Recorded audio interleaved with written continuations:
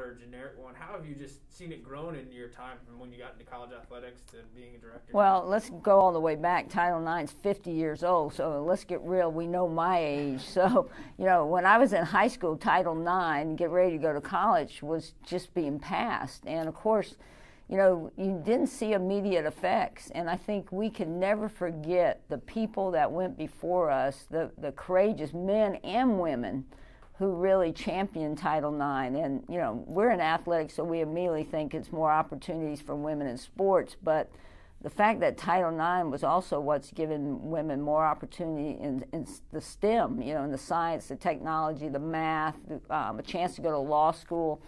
But I think what is really exciting to me right now is, yes, we've done a lot of work, but recently we've seen Title IX and gender equity and those things really elevated, where not only are individual people paying attention, but corporations are, the media.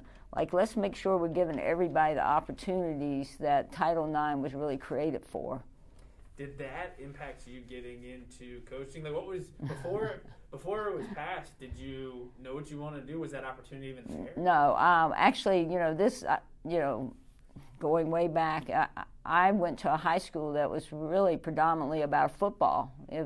But the football coach and AD, his two daughters, actually love sports. And so, we had the opportunity to play some sports and really get treated in a good way. But then I went to, obviously, Furman University, which is really when Title IX was getting started, and a few more opportunities for women to play sports.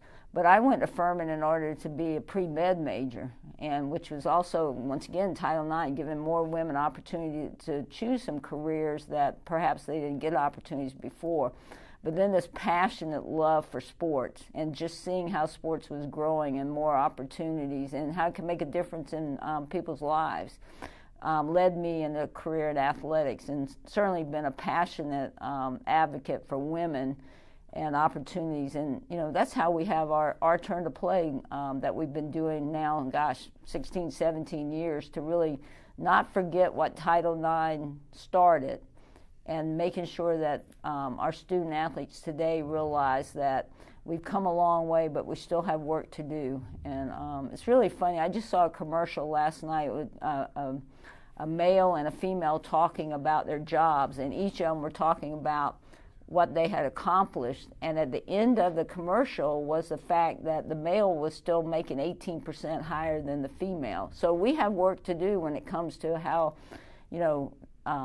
Title IX is not finished, and so we got to keep championing that. But it certainly has given us so many more opportunities, and to see how the crowds have grown at, like the University of South Carolina, watching the University of South Carolina, how they're supporting women's basketball. And once upon a time, you saw that at UConn and Tennessee, but now you see it across the country. Or the opportunities we're seeing in professional women's golf, which is one reason we've got Mike Wand coming as our speaker for the Our Turn to Play.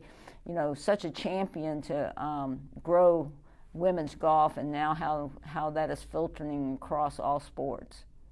You hit on a lot of good stuff, so if it's repetitive, go for it. But since it's 2022, you look at it now, what would you tell your 18-year-old self about Title IX and how far things were going to come in this time? Wow. Well, looking back, if I was watching TV, or the number of sports offered at our high school for women, and then to see the opportunities now that, I can turn on ESPN, CBS, and watch, I've been watching college gymnastics recently. Who would have thought?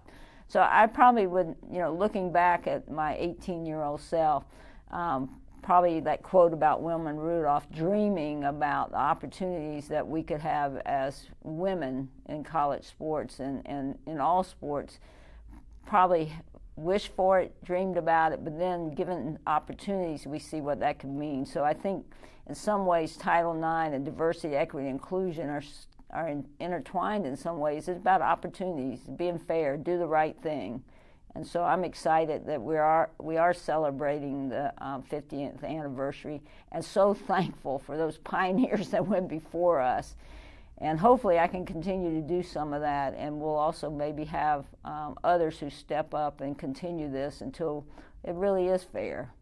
And similar to the question I asked about maybe getting into coaching, did it have any impact as your career went on to get into administration? Did you see more opportunity? There was more opportunities, certainly. And once again, I think when you reflect back on your life, you see how different people step forward to help you and mentor you. And I think that is something that we're trying to do here through Title IX, the celebration, is remember, reach down and pull somebody up and give them that chance to, whether it's become an athletic director or a coach or go to law school, whatever those opportunities, it's so much more than a law, that, a law is really, it enforces something, but what makes a law really happen are the individual people and groups that step up to help others to use the law to get these opportunities.